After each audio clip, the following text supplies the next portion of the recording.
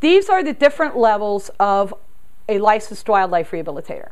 The general wildlife rehabilitator, that's me. We take everything. You take every species, every class. We don't turn anything away. If you do that in Philadelphia, you will have about 12,000 animals by the end of the day. You need to have the ability to get instant knowledge. You have to have the resources to learn something really quick, because you're going to get in animals that you've never seen before. You have to have the resources to know what, by the time it gets in the door, how to take care of it, what to feed it, what kind of medical attention it needs. Is there anything weird about the species? Is it endangered? Do you have to report it? If you're going to be a general, it can get really complicated sometimes. You need to have a large assortment of supplies ready. If you only do baby bunnies, you only have to have baby bunny milk, baby bunny syringes, little aquariums, little containers. You don't have to have bird cages, flight cages, mice, rats, meat in your freezer. You do everything. You need a large assortment of supplies because you never know what's coming in your door. It's best if you're in a rural area. If you're in a suburban area, specialize, because you will get overwhelmed real quick. A species class rehabilitator. In Pennsylvania, they break up the classes in 3 different areas. You have your mammals, and then your birds are split into 2. Your raptors and your non-raptors. Your raptors are your hawks, falcons, owls, and eagles, and vultures. Every other thing that has feathers is a non-raptor. If you decide, I only want to do robins, the tests are based on this.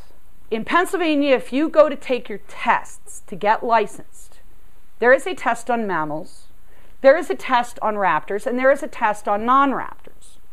If you only want to do robins, you still better know ducks, because it's on the test. The tests are broken down into these 3 areas. You have to study the whole area. If you only want to do squirrels, you still have to know mammals to pass the test. You can choose to specialize. In mammals, you can become an RVS rehabilitator. I know a rehabilitator who only does RVS and nothing else. She loves it. She can deal with the stress. She just she loves raccoons. That's how it started. There are rehabilitators that do mammals, and all they do is non-RVS. RVS is a special, you have to sit through a special class and have special caging to be able to take the rabies vector species. You have to go through some additional stuff, not testing, but you have to go through a few other requirements to be able to take in RVS animals. And that is your choice. You don't want to do them? You don't have to.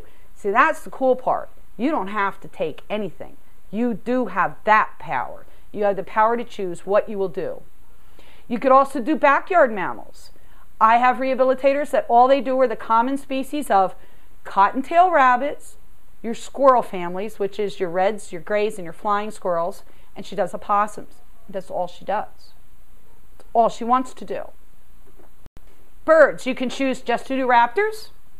And raptors you can break down into with or without doing eagles. Your non-raptors can get broken down lots of different ways. You have your waterfowl. And I have a friend of mine who just does ducks, nothing else. And she'll only do baby ducks. She won't do an injured adult. And it's because of her housing. She doesn't have room for adults. She doesn't have room for anything to fly, but she damn well can take good care of baby ducks. And she does a great job, and that's all she does. There's a rehabilitator down in Chester County, just does songbirds. There's another one in New York, just does songbirds, and she's really good at it. She specializes, that's what she loves, and everything is set up just for that. You call her with a squirrel, she's giving you another number. She is licensed just for non-raptor birds. You could do common backyard birds. You could just do the robins and the common stuff, and not take in the really odd, weird animals that take special knowledge, like chimney swifts. You could become a specialist in a species. There is a lady in New Jersey that just does bats. There's a lady in Kentucky who just does hummingbirds and nothing else. You can do intense species that take a lot of time and a lot of energy, like chimney swifts. They got to be fed every 10 minutes. Oh, wow. If you have someone else feed them, they will start to go downhill because they get so used to Your hand comes in just so. You put just this amount onto the thing, and they get used to that. You change it, they die. They're intense species. You're not going to be doing them in November, though. You're only going to be doing them in May and June. This is how you make decisions. Killdeer. These are precocial birds. They feed themselves. Like a duck, like a chicken. Sounds like it would be easy, right? You can't get them to eat in captivity. You gotta tube feed them. These guys just stress out. You have to get feather dusters and put them around so they can hide under them. And these are an intense species. I've had rehabilitators do these and go, I can't believe how much time and energy I put into it. They were successful. Too much work, too much time, too much money. You could just decide to do common species like we talked about, like the bunnies and the squirrels. So how do you make up your mind? First of all, why are you here? Why did you come today? Why are you interested in wildlife rehabilitation? Where lies your passion? And also, in thinking that, I have one other question. Where lies your fear? You may love owls, but when you have an owl sitting looking at you, clicking its beak, and you know that that great horned owl is packing 1,500 pounds of pressure per square inch in those talons, are you going to hesitate and be afraid to grab that bird? So, where lies your passion and where lies your fear? What can you handle? Figure that out and then do this. Look at the housing requirements that animal needs. Look at its diet, how much it's going to cost, the time investment, and the handling needed, and that's the fear part, and see if it fits into your life. Housing outdoors. First thing you have to do, contact zoning. Wherever you live, make sure that you are allowed to have wild animals on your property. You will need to know this. You will need a letter from them to send with your permit application. If you don't have one, you don't get it. And all they have to do is say it's not prohibited. If you want to do raptors, make sure you are allowed to build flight pens outside, that it's not against your zoning. Gilfooses, wonderful people up in Danville. He's a doctor. They live in an upscale community. They're down-to-earth good people, but their neighbors, they didn't want these in the backyard.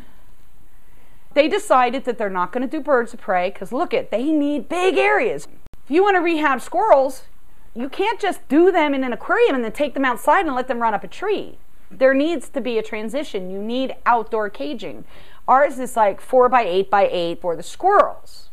This is not Gilfoos's home because I don't have pictures of their home or their flight cage. This reflects conversation I had with them about a flight cage for their songbirds. When they have these beautiful homes around them and people that don't quite understand that they like to save baby robins and things, and they are licensed. So they had to figure out how to put up a flight cage. Oh, smart. But they don't do anything big. They limit what they do according to what they are allowed to have. But isn't that cool? That was the idea. We have what we call our forest room. It is a bedroom that we turned into a flight cage. And it's an intermediary for the animals being inside and flying and going into an outdoor flight cage and flying. And it works. We can keep an eye on them. Baby bunnies, however, this is how big they are when they're released. They can go from the aquarium to underneath your shed. They are only about 4.5, 5 inches long when you release them. They do not need a transition outdoor pen. If you put them in an outdoor pen, probably a rat will come in and eat them because you've trapped them for whatever predator wants to eat them. So these guys also don't need a lot of supplies. I would love to have all of you turn into rabbit rehabilitators. You know why? There were 1,400 animals that we did last year. I think like 400 or 500 of them were bunnies. So they don't take a lot of food. You can feed them dandelion and broadleaf clover and broadleafs from your own garden as long as you don't use chemicals. There is a downside to doing these guys, though. Most of them don't live. They're one of the hardest animals to rehabilitate. You need to have a place indoors. You need a dedicated area. I don't care if it's a bedroom, a garage, a shed, as long as it's appropriate. You can't rehab animals on your kitchen table. You can't do it. It has to be a dedicated area. No pets allowed in that area. No children. If you have little kids, this is not part of their life. They can experience it. They can witness it. But unless you have one blossom into like a St. Francis of Assisi kind of person, don't demand that they do it. It might not be good for them, and it might not be good for the animal, especially young children. They need to be kept at distance. But you can do it. You can do it out of a bedroom, and you can do it well. You don't need a big fancy place. You don't. You need a basement. You need a garage. If you have a separate entrance for the public that you can set up a little desk where you can do the intake, get their information, and a jar there for donations, you will make more money. If you have them coming into your kitchen or bedroom, you're not going to make a darn thing because they're not going to give money to that. So if you can make it dedicated and have the public see it's dedicated, you will get more in donations. Diet. You cannot go to the grocery store and buy falcon food. You can't go to the grocery store and buy squirrel food.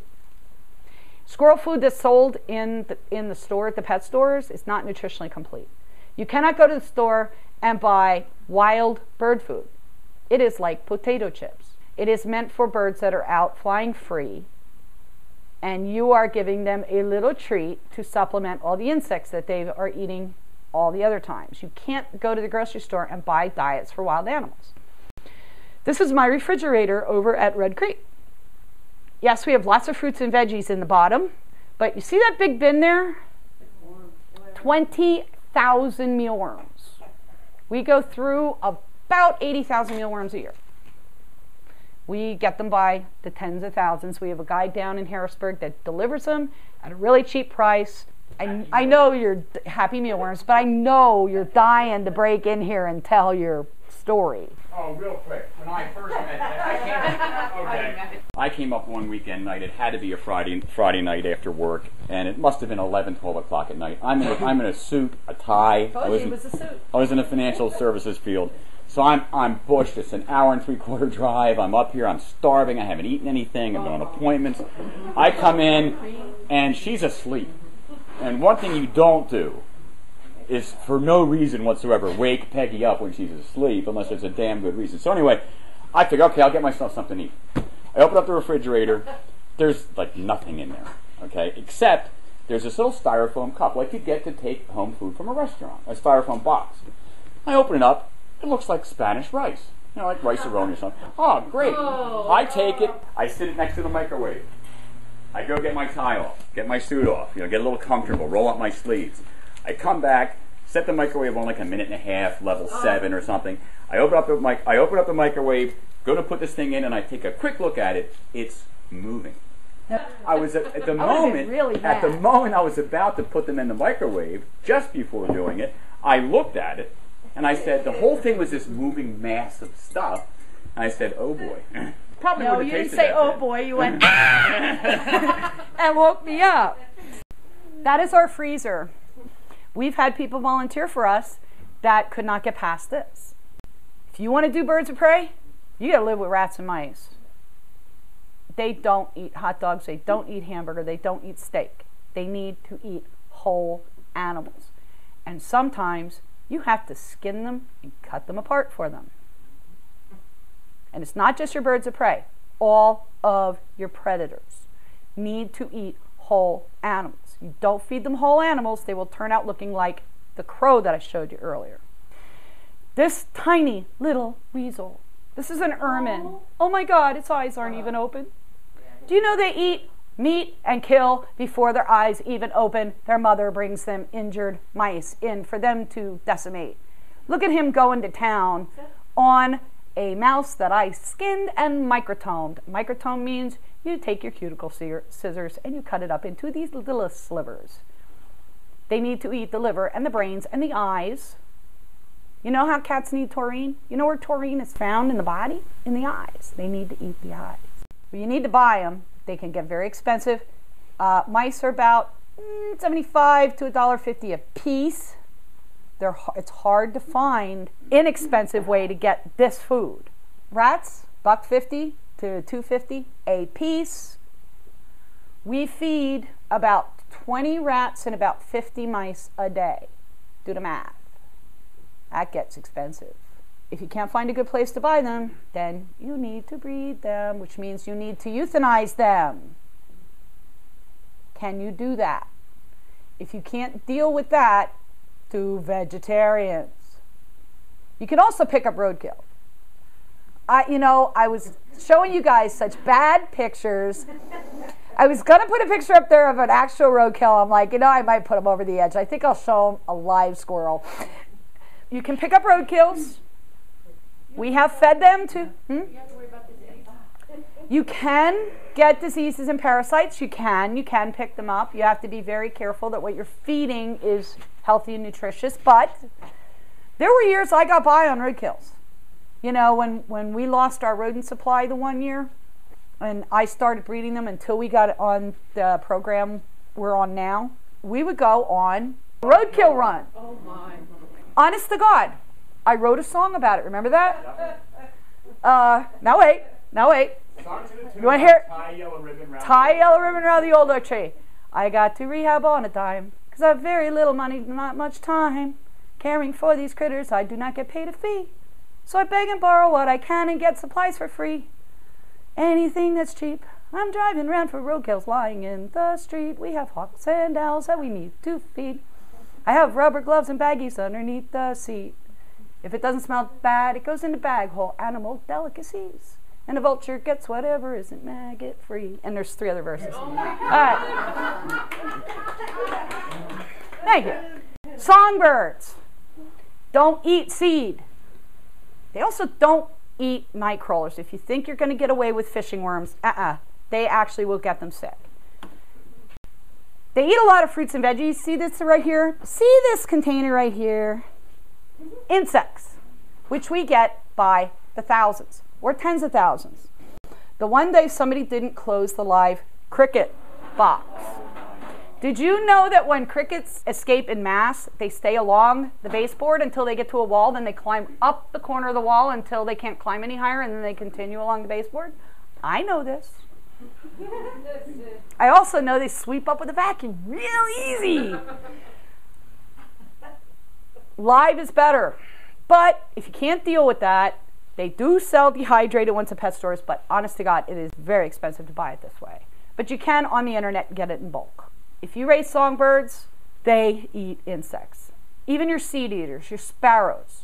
When the parents are looking for food to feed their growing babies, they need protein, and they get it from insects. If you must have a vegetarian because you cannot deal with the rats, the mice, the roadkill, the insects, do these guys. Yes, you can raise a baby skunk on canned dog food, but when you release it, he is going to get killed by the first dog that he walks up to because he went after his bowl outside his doghouse. Same as that opossum.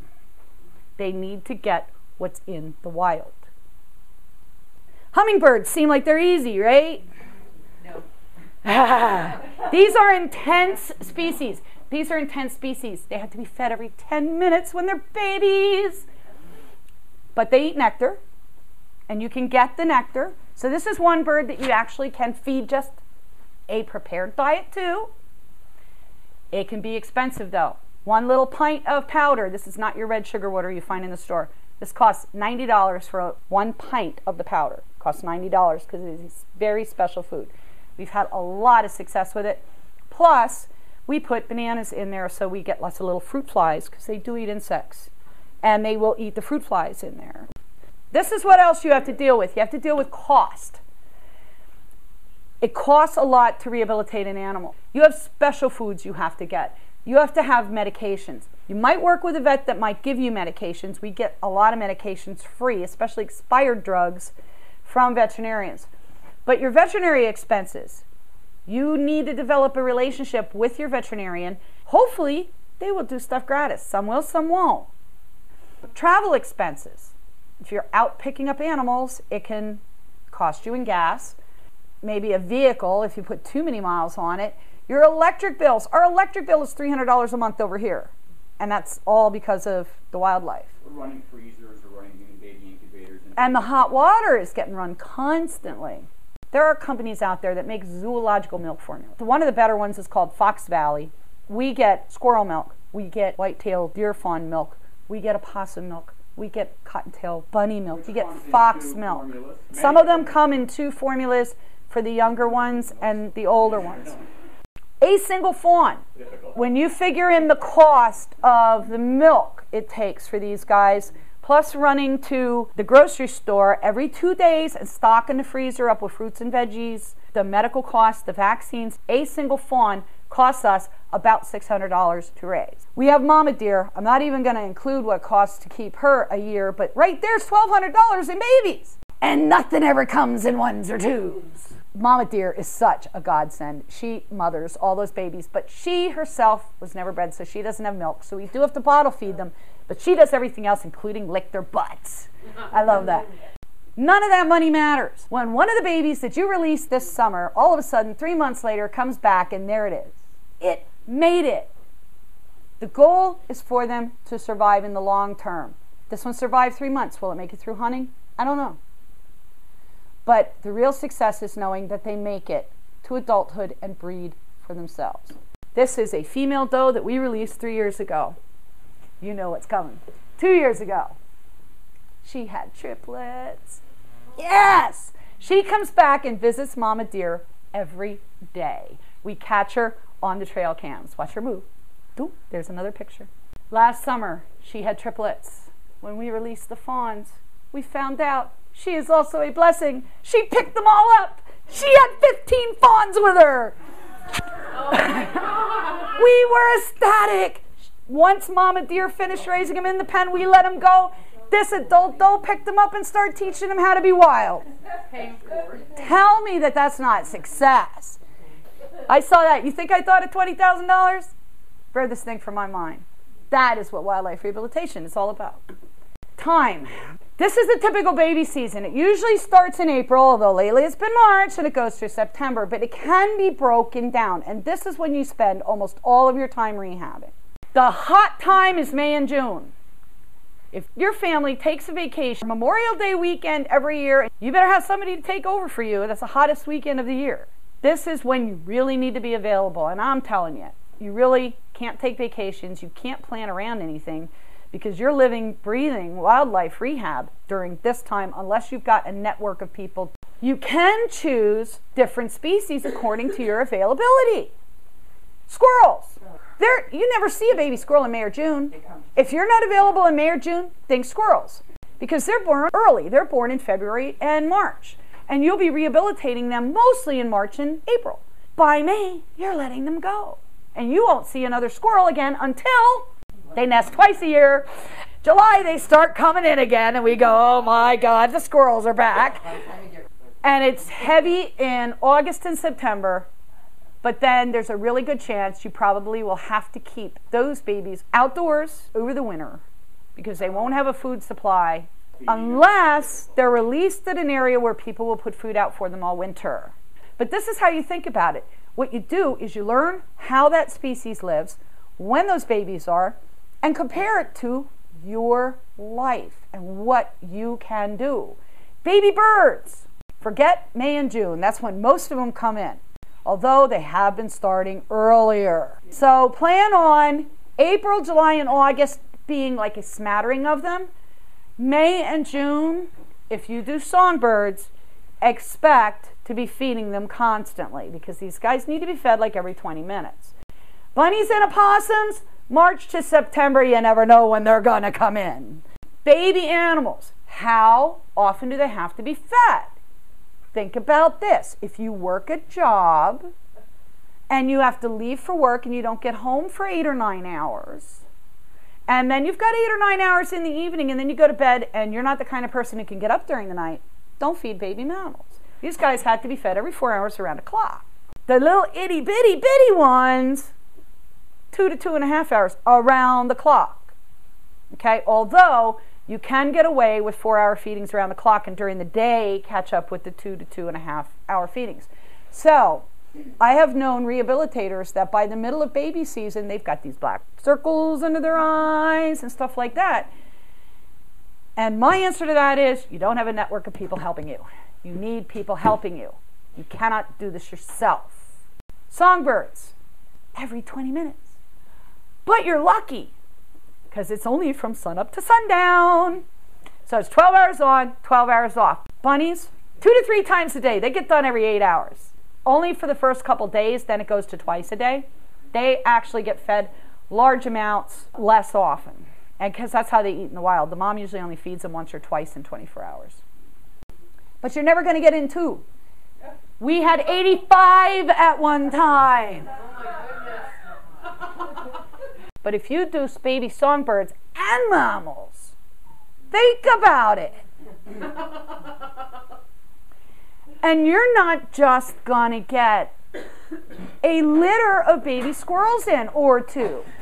We, the one summer, had baby squirrels. We had, I think it was like 60-some baby squirrels. By the time you got done feeding the last one, the 4 hours had passed. It was time to start with the first one again. There are things you can do to help with the time. How to intubate a skunk. First thing you do is pre-measure the amount that you're going to feed. We're feeding 8% of its body weight because this little guy is almost of weaning age. One of the things we do is we tube feed animals. It goes quick. Guess what? It's hands off. There's no nurturing. Thusly. And you do not put your fingers around their neck. You don't want to choke the little guys. You have your thumb near the jawline. This finger supporting the lower jaw. The rest of your hand is supporting their body. This little finger up here goes along the top of their head, and that keeps their head in the right position, so if they squirm, their head doesn't move in a position that's going to make you hit the lungs. Using a 5 French tube, we pull back, get the tube in over the tongue, and wiggle it. Oh, now he's going to squirm. Now you see why we need that finger on the top. It's okay. There we go. Keep the tube away from their front paws so they don't go yanking it out. And you very slowly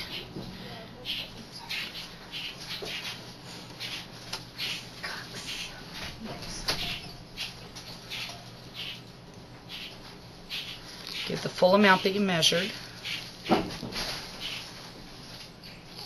And then very slowly pull out the tube. Don't yank it. And you've got a skunk with a very, very happy tummy. See this right here?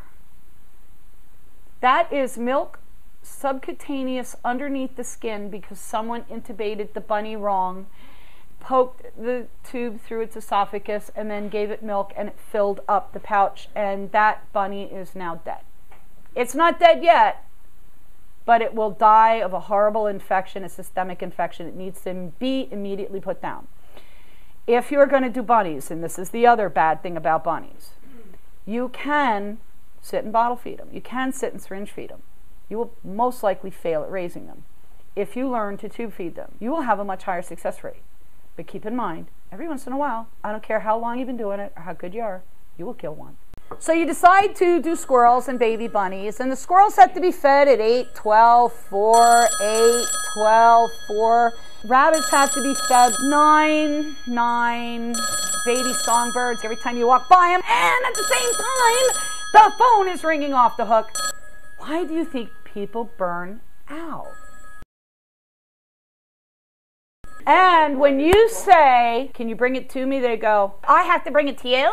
And you've got people yelling, you mean you don't care enough about this animal that my cat caught to come rescue it? My taxes pay your salary. Now you understand why people will burn out and they will quit because they don't know about this. And the idea is that you need to plan ahead.